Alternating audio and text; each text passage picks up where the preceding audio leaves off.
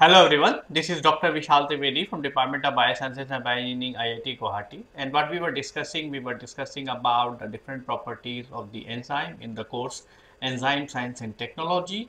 And what we have discussed in the previous module is that we can actually be able to study the interaction between the enzyme and the substrate, or enzyme and the different type of ligand what are interacting with the enzyme with the help of different types of techniques.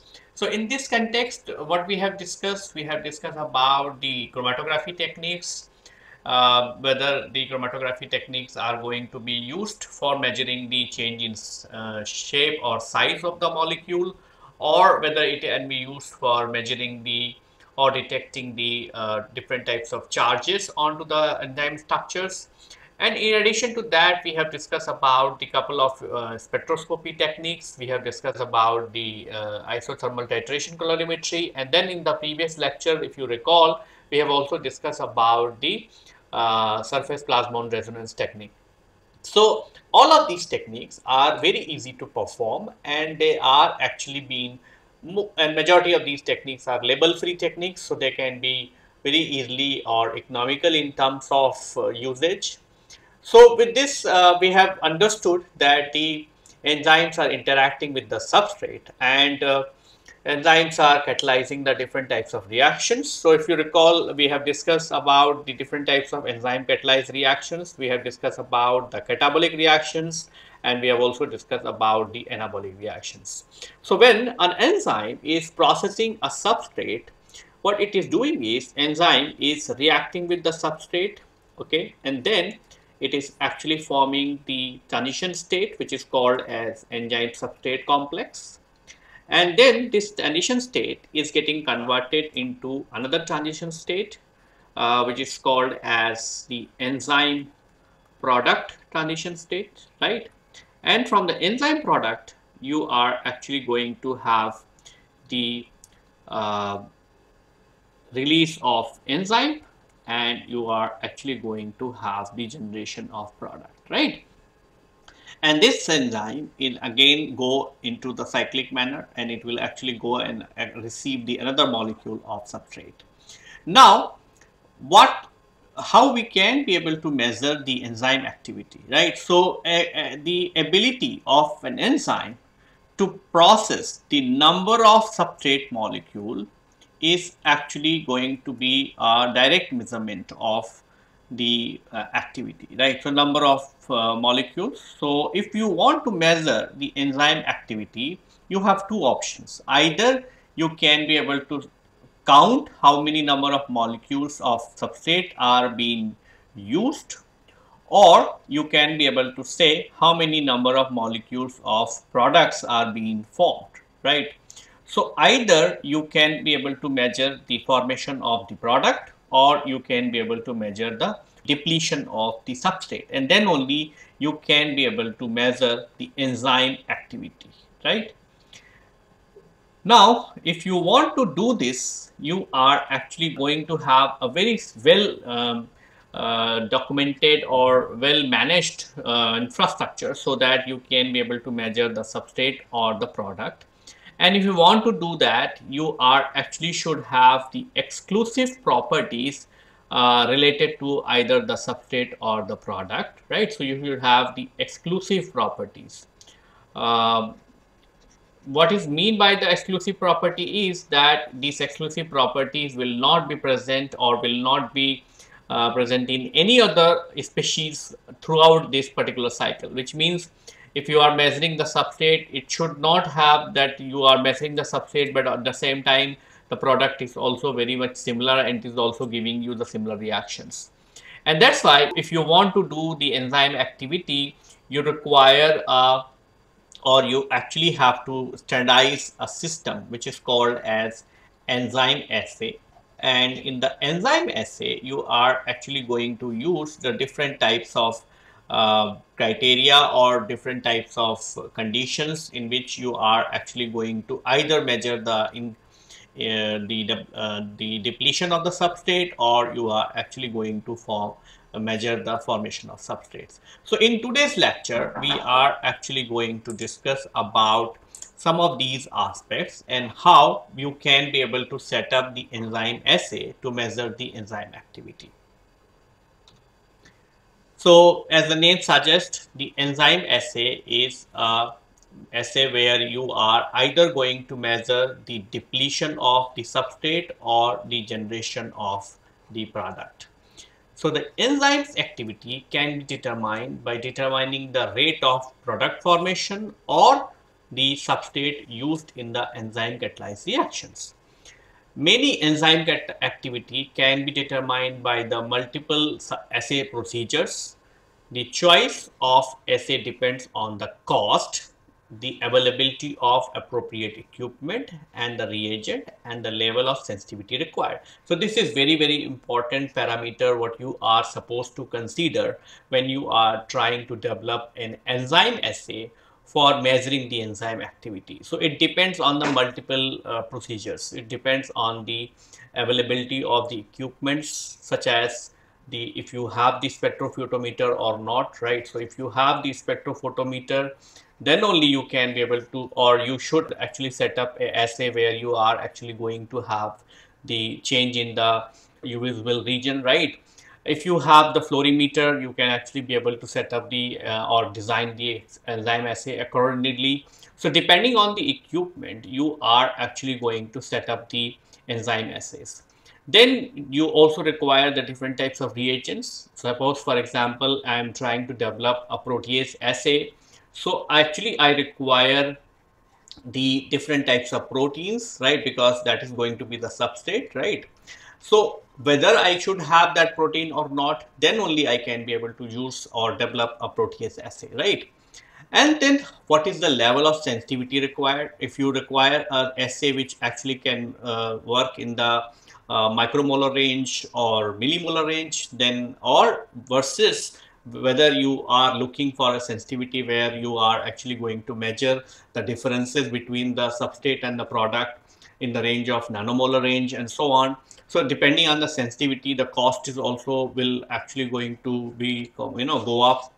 So all these are, and the most important thing is cost actually, because when you are trying to develop the enzyme assays, the cost is one of the very important parameters, because that is actually going to decide how many number of reactions you can be able to perform, right? So if you are actually going to run an assay where the cost is $10, for example. So if you are actually going to have an assay which has $10 cost for every assay you are going to do, like this means you are actually going to use approximately rupees 1000 for performing single reactions, right? So this is going to be very costly. So that also is actually going to be a limiting factor to go and adopt that particular type of enzyme assay, because if you can measure the enzyme activity even with the cheaper options, maybe you may have to compromise with the sensitivity and other things, but you will actually at the end you will get the answer, right? Then it is essential that you ensure that any assay procedure which gives a true measure of the activity of an enzyme. So that is very important, that when you develop the assay, it should actually give you the right readouts, and it should give you the real assay or real procedure. So in this procedure, you should actually first figure out what are you are going to measure, and whether there will be a cross reactivity, because as I said in the past also, right, in the previous slide also, that the substrate and products are not very different, but they are different in terms of some of the properties. For example, if you are measuring an assay where your glucose is getting converted into glucose 6-phosphate, uh, these two are very different, except that you are actually going to have a phosphate group which is attached to this substrate, this product actually, right? So you are actually can only use this as a probe to measure, right? So that's how you should have a very good procedure in which you should not get misguided and you are measuring something which may not be reflecting the activity of an enzyme. All the potential problems may be avoided by carefully experimental design and adequate control. So when you are trying to develop the enzyme assays, you are going to have two reactions. One, reaction 1, which is actually going to be blank, or I will say control, right? Where you are going to have everything except you can actually be able to remove the enzyme. Then you are going to have the reaction 2, where you are actually, or I will say, this is actually the test reactions. Sometimes you may also have the multiple types of blanks. For example, you can have the control for enzyme, you can also have the control for substrate, you can also have the control for other things, right? So if that is the case, you should be little more, careful, and you should actually be able to set all these reactions. Then only you can be able to measure the enzyme activity.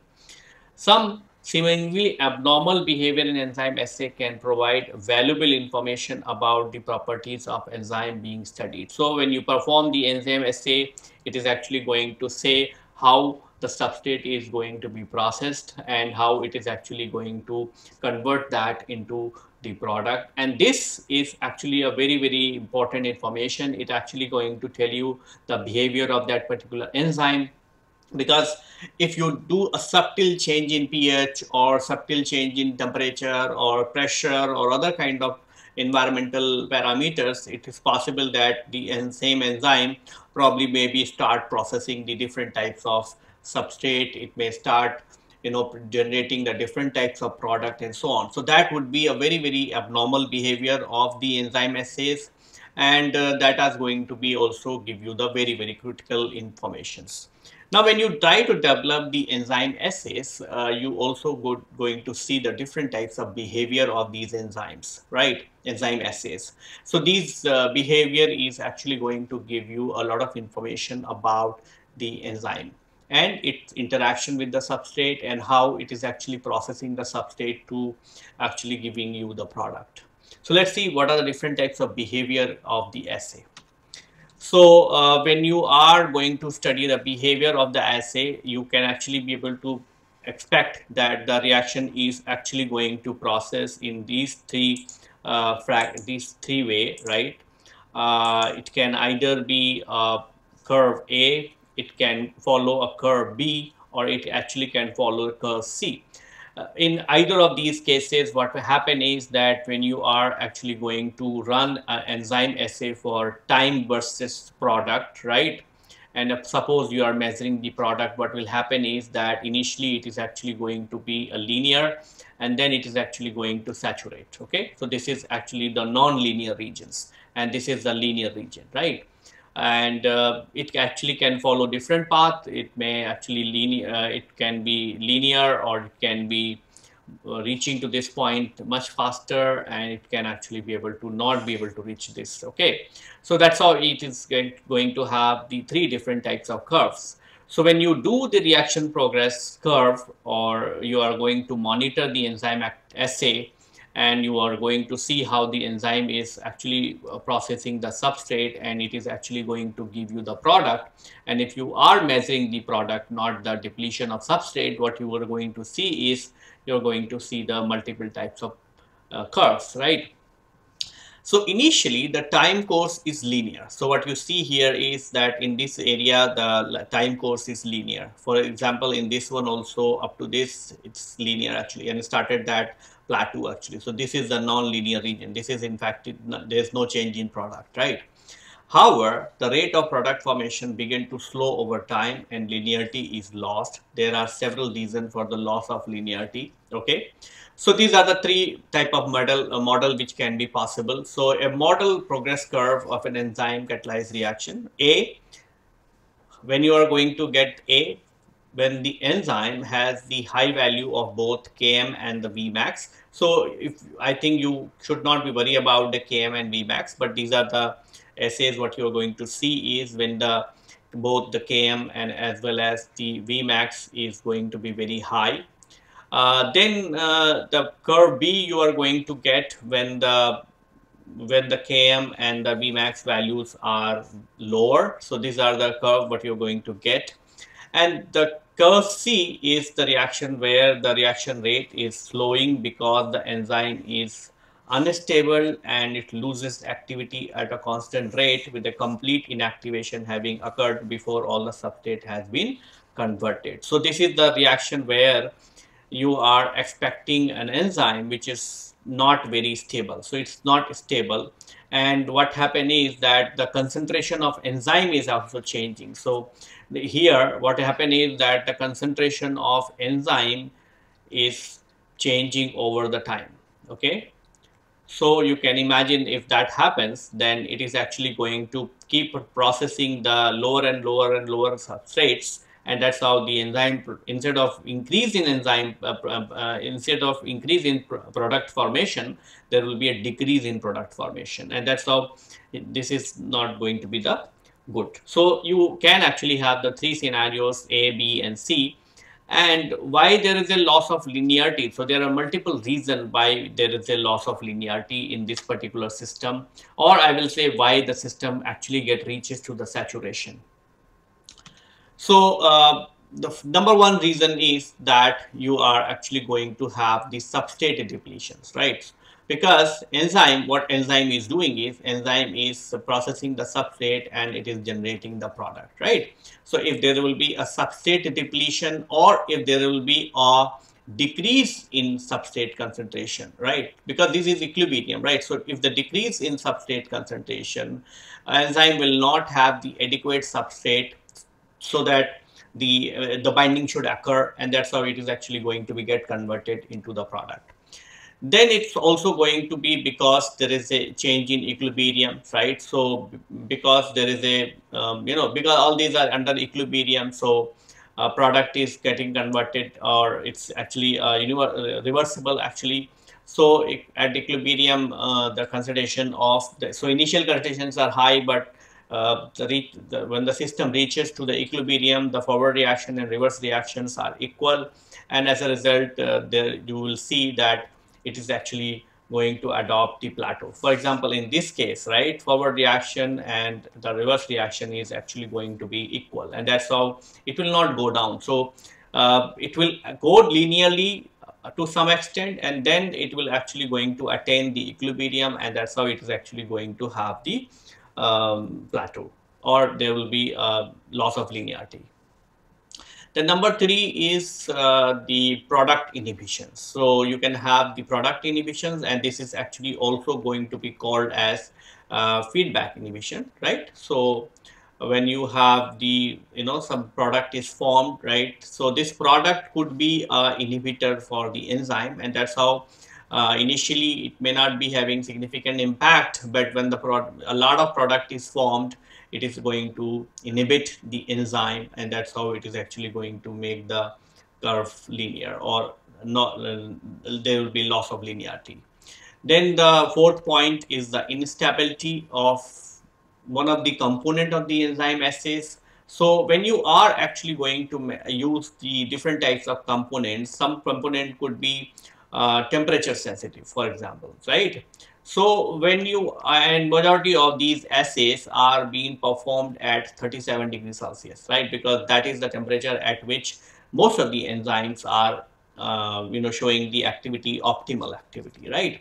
So, but the components could be temperature sensitive. For example, if you are using the ATP, right? So ATP is good, ATP is stable molecule, but at 37 degrees Celsius, the auto oxidation of the ATP to give you the ADP plus PI is very high, right?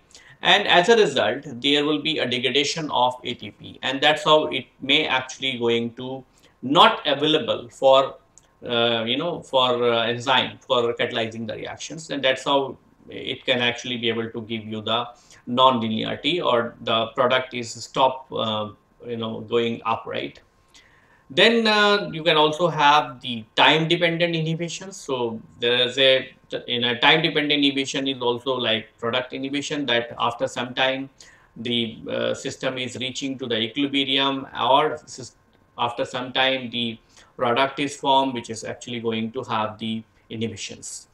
Then sometime you can also have this kind of behavior where you can actually losing the linearity, because there is a artifacts in the system. So it is actually artificially showing the plateau, but it is actually not.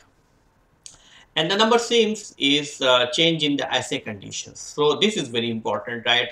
You are actually going to have the change in pH or temperature. So when you are actually going to have that, for example, in some enzymes, what happens is that when the enzymes are processing the substrate, for example, at this site, when you are actually doing it initially, right? So in the initial reaction, you have set the pH, everything right. But when the product is forming, and suppose the product is acidic in nature, right? So if the product is forming which is, acidic, right? So that is going to slowly going to start affecting the pH. Okay. In other cases, sometime you are actually going to have the assay where the assays are endothermic, right? So when the product is forming, it is actually also affecting the temperature. Although majority of these assays are always being done in the incubators, or they are actually being done in the water bath. So you always maintain the regular temperature, but the pH is always can be modulated, right? Because if you are forming some acid, like for example, if you are generating the lactic acid, right?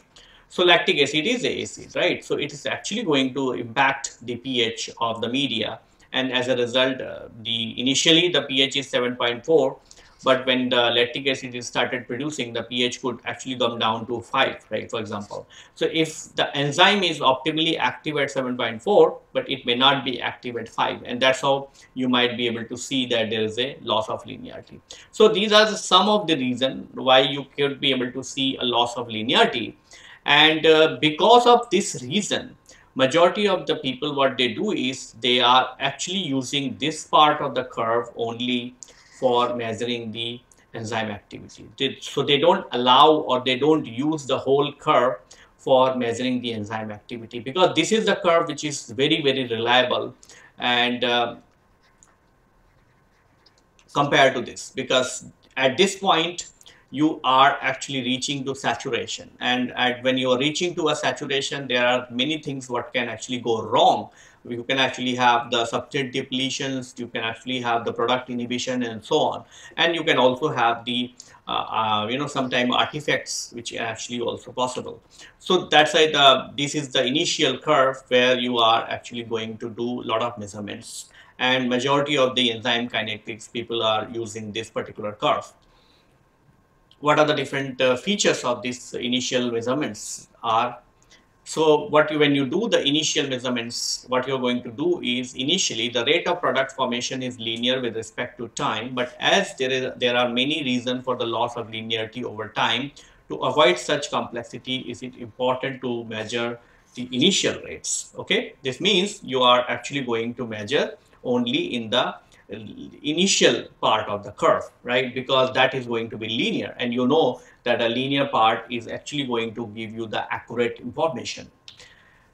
Frequently, the linear portion of an assay is sufficiently extended to allow the initial rate to be accurately estimated simply by drawing a tangent or taking a first derivative or the early part of the progressive curve. Okay, so this is very easy, because when you are doing the initial curve, it can actually be able to extend it, and then, or that's how, or you can actually be able to derive the equations, and that's how you can be able to use that part of the curve to calculate the different properties or different kinetic parameters of the enzyme. The concentration of the enzyme is reducing to prolong the linearity of the progressive curve, whereas the loss of linearity is very rapid. This also increases the sensitivity of the assay. So when you are doing the initial rate measurements, you are also going to increase the sensitivity of the assay, because in this particular range, in this particular curve, the uh, the assay is very sensitive. Suppose you add any kind of inhibitor, this actually is going to get affected. It's possible that the saturation point may not get affected, but this portion is going to be get affected. It has frequently been assumed that the limiting measurement of reaction rate to a period in which less than 10 to 20% of the total substrate consumed will provide a true the initial rate measurements. Okay. Starting an assay by introducing one of the component and ensuring adequate mixing can lead to the considerable uncertainty about the precise time and the reaction had begun. So one of the major issue with the initial measurement is that you are not very sure about when you have started the reaction, because when you are going to add one component, the last component, then the reaction is going to start. But the precise time when the reaction had begun is very difficult to say, right? So sufficient time must be allowed to adjust the initial conditions, such as the linearity is maintained for enough time to measure the initial rate. So it's not only important that you are actually going to make the initial measurement. It's also important that you allow the enzyme to get stabilized, because initially the enzyme is actually going to take time to recognize the substrate. Then it is also going to start catalyzing. It's not like it started jumping on all the substrate and then started eating them, right, or started converting them. So it's actually going to be a molecular interactions, and initially the molecular interactions are going to be slow, and then it's actually going to catalyze. So that's why it is not important that you do measurement in the as early as possible. You can actually let the enzyme to get stabilized, get started reactions, and then you actually can measure. Okay. And then you can have the entire progress curve must be taken into account when measuring the complex enzyme assays, where substrate depletion and equilibrium is not the sole reason for the loss of linearity in the progress curve. Now, you can see that even if you are doing the measurement in the initial curve, there are many issues related to even the initial measurement as well.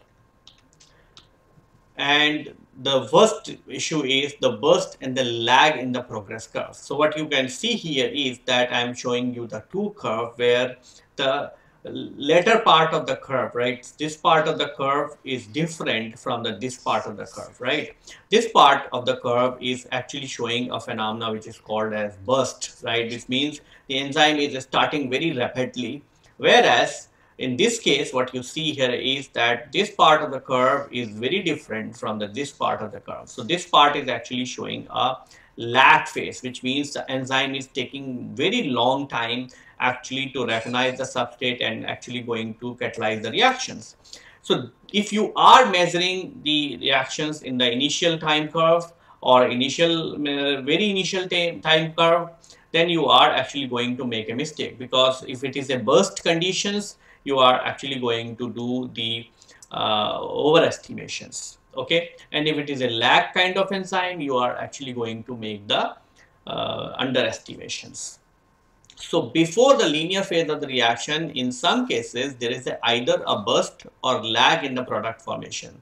And the potential reason includes is inadequate temperature control. So sometimes what happen is that there is a temperature is not isothermic, so it's actually going either be very high, whereas in the case of burst, or it could be very low in the case of lag. So that actually is also going to control the activity of the enzyme. Then sometime when you are doing the reactions, the reaction components may not be soluble into the buffers, and they will be keep settling during the reaction. So what happen is that, suppose this is a test tube, right, and I have taken the enzyme. When I have taken the enzyme, all the components, so what happen is that some of the components are particulate, right. So what happen is they will go. So after some time, what will happen is they will actually going to be settled down at the bottom, right. And once the enzyme is present here, right, so enzyme is present in the solution, but they are some of these particles, which are also important for the reactions, are settling down at the corners. So that's how they were actually going to change the reaction rates, and they may actually induce the lag or burst. Then sometimes we have the slow detector response, which means your measuring devices are also having the fault. So they will be actually either measuring the very quickly, or they were taking time to measure, and because of that, enzyme is catalyzing its reactions, but you are measuring very slowly. So that's why you can actually have this particular type of curve. Sometimes you have the slow dissociation of a reversible inhibitor or the activator. So in that case, if you have slow inhibitions it may actually be able to, have the lag phase, a longer lag phase, or if you have the slow dissociation of activator, you may have the burst. And that's why these are the two phenomena which actually going to make the initial measurements wrong. Then you can have the pre-steady state transients or relief of the substrate inhibition or activations. Then you can also sometimes have the activation of the product. So this is very, very interesting, because when you have the product which is actually being working as an activator. So what happen is that in the lag phase, what happen is that when the enzyme is converting a substrate into the product, and then the product is actually working as an activator. So initially the curve is actually going to be slow, but as soon as some amount of product is formed, it is actually going to activate the enzyme, and that's how it is actually going to activate the activity of the enzyme. Then you can also have the substrate interconvergence, which means the substrate are actually going to be get converted to each other, and that's how they are also going to affect the burst or the lag phase in the progress curve. So the time course of the enzyme catalyzed reaction showing the burst or the lag phase before the steady state rate is obtained. This is all about the enzyme. So in an enzyme, when you are actually going to do enzyme catalyzed reaction, what you are going to do is you are actually going to have these, right? This means you're going to have the product and the enzyme is being formed, right? And if I set up the reactions, what I'm going to do is I'm going to set the blank reactions, right? So in a blank reaction, what I'm going to do is I'm going to take the buffer, right, where I'm going to catalyze, for example, tris pH 7.4, right? And I'm going to add the any kind of salt or additives. For example, in this case, I am suppose keeping it 100 millimolar NaCl. So it's actually going to give me provide some kind of biological environment. And I'm going to add the some amount of substrate. So for example, if this is a ATPase, for example, so I'm going to add like ATP, which is 10 millimolar, right?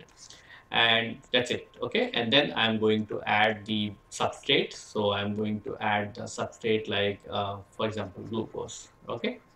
So 100 millimolar, for example, okay? So I'm going to add the glucose. So I'm going to add the ATP and everything. Remember that I have not added the enzyme. So this is actually going to be a blank reaction. So imagine that I got an OD after 10 minutes, for example, okay? So if I did the incubations after 10 minutes, I am going to get a OD of 0.4. So this is the 0.4 absorbance, okay? So this is the OD values.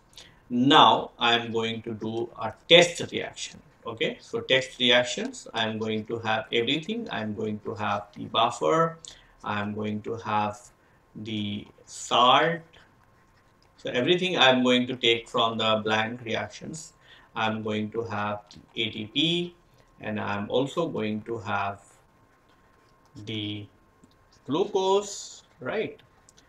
And at the end, what I'm going to do is I'm going to add the enzyme. So for example, I have added 10 units of enzyme. So, and then I will start the reactions. And after 10 minutes, I am going to have an OD of 0.8, for example. Okay. This means if I want to know what is the enzyme catalyzed reactions OD, so what is the change in OD, right? So what I'm going to do is I'm going to do the test OD minus blank OD. Okay, this means 0.8 minus 0.4, and that is the 0.4 OD what is being changed when the enzyme was added, right? And this is what you are actually going to calculate after every time points, like 1 minute, 2 minutes, 5 minutes, like that, okay? And what you will see is that this matter, this value is also going to be changed. For example, if I do it after 1 minute, I may have a value of 0.05. If I do the after 5 minutes, I will have the value of 0.1 and so on. So this value is very, very important, because this is actually going to change your final values. Okay, and that's why this value is actually going to be contributed by the blank rates or blank reactions, right? And the blank reactions are very, very important in a enzyme assays. So blank assays or blank rates. So sometimes the apparent rate of reaction is observed even in the absence of one of the component of complete assay, which are called as, and those are called as blank rates, right?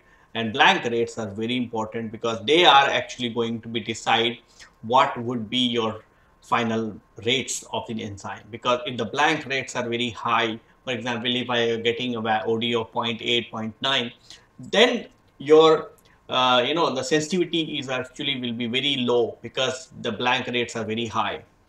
So it is important to ensure that the determined rates from a particular assay is only due specific reaction is only due to the specific enzyme catalyzed reactions. So potential cause for the blank rates include settling of the particles, precipitations, contamination of one of the component of the assay mixture, adsorption to the assay vessels, and non-enzymatic reactions. So this is the non-enzymatic reaction, the blank what I am talking about, or some of the contaminating enzymes. So that are also going to be responsible.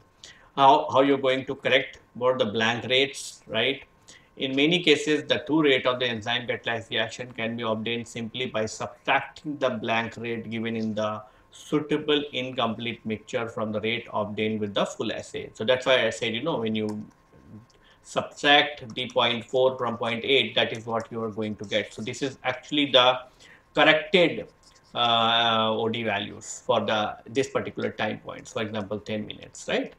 And that's how you can be able to overcome the blank rates, because ideally, when I'm not added the enzyme, ideally there should be no formation of product, but in some of these cases, you are actually going to see some of the enzyme which is going to be formed.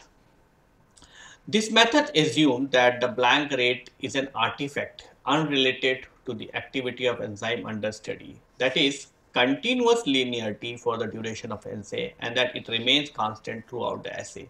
In some cases where these assumptions are correct, failing to subtract the blank rate will result in the visible kinetic anomalies. Then if the blank rates occurs, failing to subtract it results in a plot of initial velocity versus enzyme concentration that does not pass to the origin but exhibit finite activity as a zero enzyme concentrations. If the apparent blank rate is due to the particle settling, subtracting the initial blank rate from the initial rate obtained after starting the reaction may be sufficient. However, such rates are normally irregular, and it is preferable to wait for the blank rate to decline and the assay to stabilize before measuring the rates. In a more complicated system in which it is inappropriate to subtract an apparent blank rate can occur when the enzyme can catalyze the decomposition of one of the substrate alone, but the presence of the second substrate suppresses these reactions. So the dependence of the initial rate on the enzyme concentration. So what you're going to see here is that the initial reactions are, or initial measurements actually depends on the concentration of the enzyme, and they are also going to be very, very sensitive for these blank rates, okay, because the blank rates actually can reduce the OD values. So what you see here is that I have shown you how the enzyme concentration is actually going to change the rate of the product formations. So in the line B, what you see, so it's three conditions, A, B, and C. Okay, so B shows the expected dependent line, which means it is actually going to show you a linearity at 45-degree angle. Okay, so this is actually going to be ideal. Whereas A and C showed the possible result from the incorrect treatment of the blank rate. In line A, the blank rate occurred in the absence of enzyme has not been subtracted. So this is actually the ideal rates what you're going to measure in the absence or in the when there is no the blank rates. But if you have the blank rates and if you don't subtract those blank rates, then you are actually going to expect a curve which is look like as the curve given in the A. Whereas the C, a blank rate occurs in the absence of one of the substrate, but it is suppressed in the full assay has been subtracted. So this is actually the under representation. This is the over representations of the same enzyme assays because the blank rates are affecting that. So the effect of the enzyme concentration on the enzyme kinetics or the product formation can be of two types. It can be directly proportionality. So in most cases, the initial velocity of the reaction is directly proportional to the concentration of the enzyme. The graph of initial velocity against total enzyme concentration will be straight line passing through the origin. So that is what I have shown you, right? This is actually going to be like this. So initial rates are very, very sensitive for the concentration of the enzyme. And this is not true in all cases of derivation from this linearity, maybe due to change in assay condition, and with the time like change in pH or the ionic strength, it is important to take this factor into considerations. So you can have the two different types of effects when you are going to see the effect of enzyme on the initial rate measurements. It can have the upward curvature, or you can also have the downward curvatures. So let's see what is the upward curvature. So when you are actually going to see how the enzyme concentration is going to induce the upward curvature, so there are two reasons for this type of behavior. So what you're going to see is that when you are actually increasing the enzyme, what you see is that there is an increase in upward curvature, right? Which means the velocity is increasing. And so these are the initial rates, okay? So there are two reasons for this kind of behavior. The presence of a small amount of a irreversible inhibitor of the enzyme in the assay mixture, and the presence of dissociable activator in the enzyme solution.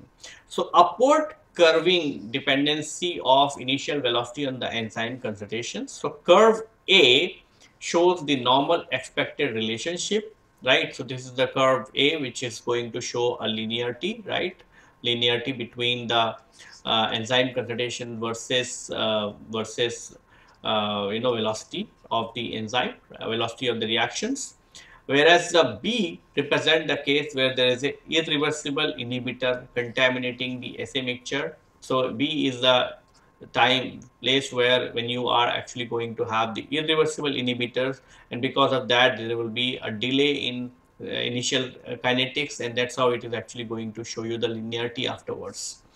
And then the C is the show the possible behavior if there were a reversible inhibitor activator present in the enzyme preparation. So when you are actually isolating the enzyme, it also contains one of the activator along with it.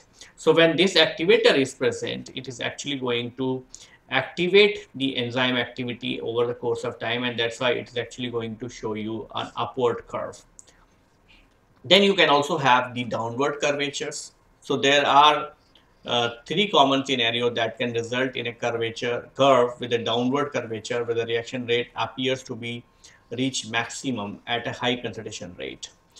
The detection method may become rate limiting at the high rate concentrations. So these are the downward curvature depend on the initial velocity of the concentration. So what you are going to have is when you are keep increasing the enzyme concentrations, initially it will be linear, but later on it is actually going to be downwards, okay? And one of the major reason is that the detectors or the detection system what you are going to use for these kind of assays may not be, will be the rate limiting, which means they will not be able to measure the substrate or the product what is being formed, which means when the enzyme is reacting with substrate and it is forming the product, the concentration of product is very high. So concentration of product is very high, and as a result it is actually reaching to a saturation level, and because of that it is actually going to show you a downward curvature. Then failure to measure the true initial rate of reaction because of the responses of these instruments and other kind of thing, you will not be able to do the real initial measurements of the reactions, and the presence of a dissociable inhibitor in the enzyme solution. So sometimes you may have some kind of inhibitors, and that may also getting dissociated, and that's how it is actually going to show you the downward curvature.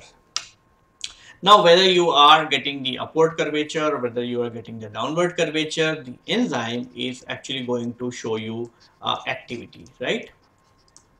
which means because of this activity, the enzyme is going to convert the substrate into the product. Now, the question is how you are going to express this activity and how you can be able to use that information for determining the other kinds of parameters. So how you can be able to express this activity, because you can have the enzyme from the multiple sources, you can have an enzyme from animal source, you can have the enzyme from plant sources and so on. So how you will compare which enzyme is more active and which enzyme is less active and so on. So there is a universal activity, what is or activity definition, that is what required to compare the enzymes from the different sources, even the same enzyme from the different sources. So the expression of the enzyme activity. So one of the unit is unit and the specific activity. That is the universally very popular way of expressing the enzyme activity. So what is the one unit of enzyme? So the most used quantity to express the activity of enzyme is the unit of enzyme, sometimes referred to as the international unit or the enzyme unit. What is the one unit of enzyme? It is defined as the catalyzing the conversion of 1 micromole substrate or the formation of 1 micromole product in 1 minute. The specific activity of an enzyme preparation is the number of units per milligram of proteins. If the relative molecular mass of an enzyme is known, the activity can be expressed as the molecular activity, which is defined as the number of units per micromole of enzyme. In other words, the number of moles of product formed or substrate used per mole of enzyme per minute, and that will actually going to give you the molecular activity. Because an enzyme molecules may contain more than one active site, this may not correspond to the number of mole substrate converted per enzyme active site per unit. If the number of active site per mole is known, the activity can be expressed as the catalytic center activity, which corresponds to the moles of substrate used or product formed per catalytic center per minute. Or so this is the so the enzyme activity can be expressed in three ways. One is you can express it in the terms of unit, you can express it in terms of specific activity, which is equivalent to unit divided by milligrams of protein, or you can actually be able to express in terms of the catalytic center activity. So catalytic center activity, where you are actually going to say that unit of enzyme divided by the number of active sites. Okay, so number of active site of the group. Okay, and either of these three way you can actually be able to express the enzyme activity. But recently the people have also adopted the new uh, activity units for measuring the enzyme activity. So one of that unit is cattle. Although the unit of enzyme activity and the quantity derived from it proven to be most useful, the International Union of Biochemistry and Nomenclature Commission (IUPAC) has recommended the use of cattle, abbreviated to CAT, as an alternative. So 1 cattle correspond to the conversion of 1 mole of substrate per second. Thus, it is inconveniently large quantity compared to unit. So the relationship between the cattles and the units are 1 cattle is equivalent to 60 moles per minute, or 6 into 10 to the power 7 units. So you can actually be able to use this unit, which is a recent unit, and the relationship between the cattle and unit is that 1 cattle is equivalent to 6 into 10 to the power 7 units, or 1 unit is equivalent to 16.67 nanocattles. However, in terms of the molar or catalytic center activity, the cattle is not such a large quantity, and it is consistent with the general expression of the rate constant in the per second. While you are doing this activity measurement, stoichiometry is very important. So it is important to keep in mind the stoichiometry of the reaction when expressing the activity of the enzyme. Sometimes the enzyme catalyzed reaction 2 moles of the same substrate, for example, the 2 ADP, right? So in that case, you might have to, change the concentrations accordingly. So the activity will be twice as large as it is expressed in terms of ADP utilizes than if it is expressed in terms of the formation of either product.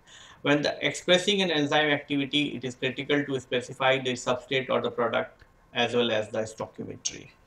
Now, there are multiple way or multiple conditions what you have to consider before you are going to design an enzyme assays and you are going to use that for measuring the activity. So conditions for the activity measurements. So although the velocity or the enzyme concentration is a useful constant for comparison, it also be constant under the specific conditions. For example, the pH, temperature, and the substrate concentrations. Because many of these parameters are actually going to change the enzyme activity. And that's why it is important that you should also define that at what pH, at what temperature, and at what initial concentration of the substrate you are getting this activity. Because it's not that the enzyme is actually going to show you the same activity even if you are doing the reaction at 4 degree or 27 degree or something like that. So that's why the enzyme activity you are actually going to show, but you also have to show the activity conditions in which what temperature you have used or what pH you have measured and all that. Because if you even if you do like pH measurements and if you do the activity at a pH where the enzyme is not very active, it's not going to show you the activity. The temperature of 30 degrees Celsius has become widely used as a comparative standard, but in some cases a more physiological temperature may be preferable. There is no particular pH and substrate concentration is recommended. Often the optimal values are preferred for the specific case, but to get the activity of enzyme in vivo conditions, physiological pH should be used. Now, you have we have discussed so what we have discussed about the different types of enzyme activities. We have measured how we can be able to or express the enzyme activity. We have also discussed how the different parameters are actually going to impact the activity measurements, the initial rate constant and all that. Now we should discuss how on different ways in which you can be able to measure the enzyme activity. So type of enzyme assays. So enzyme assays could be of two types. Either they will be direct continuous assay or they could be indirect continuous assay. So although many enzyme catalyzed reaction product produce change in the property of reactant that are relatively easy to measure directly and continuously, others do not, necessitating the use of an indirect method that involves some additional treatment of the reaction mixture. In some cases, such direct measurement can use to continuously monitor the progress of reaction, but in their cases, reaction must be stopped before further treatment of the assay mixture can be determined. So you will see that when we are going to discuss some of the assay mixtures and when we are going to discuss about some of the reaction conditions, you will see that how some of the assays are continuous direct measurements and some are continuous indirect measurements.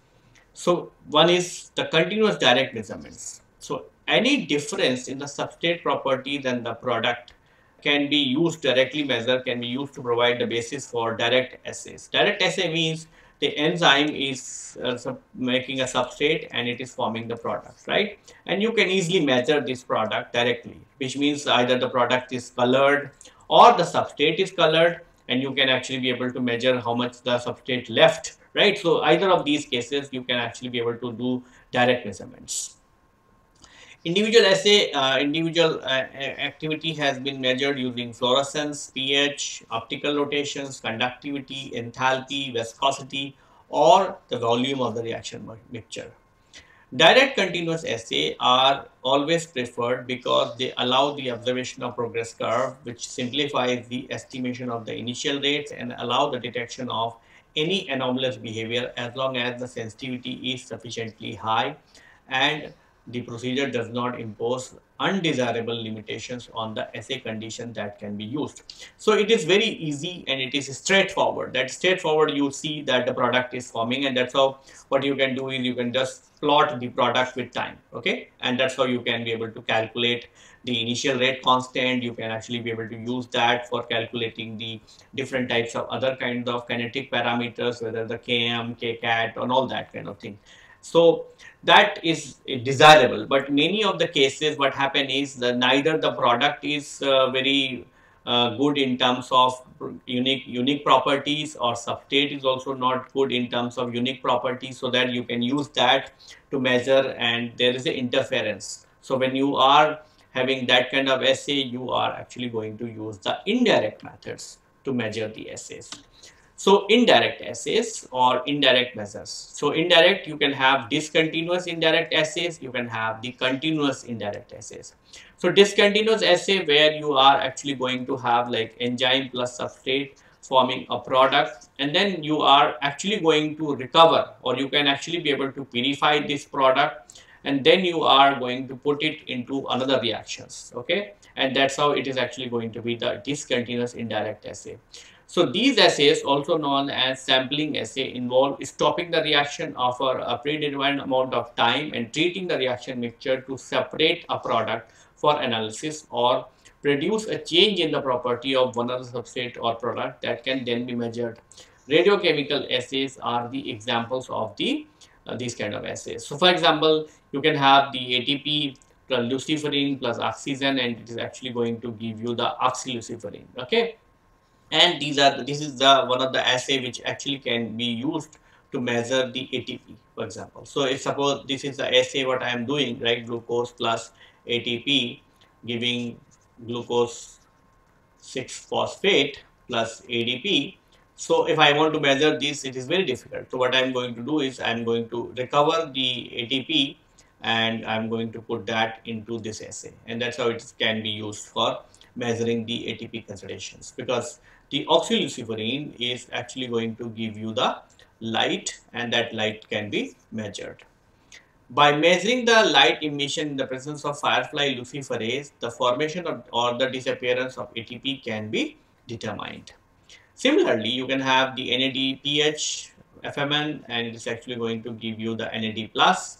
And here also you are going to have the FNOH2 is formed, right, and that can be put into this reaction, and that's how it is actually going to produce the light, and that light can be measured. So this is actually going to be a indirect method, because after some time you have to take out these reactions, and then you have to measure the ATP.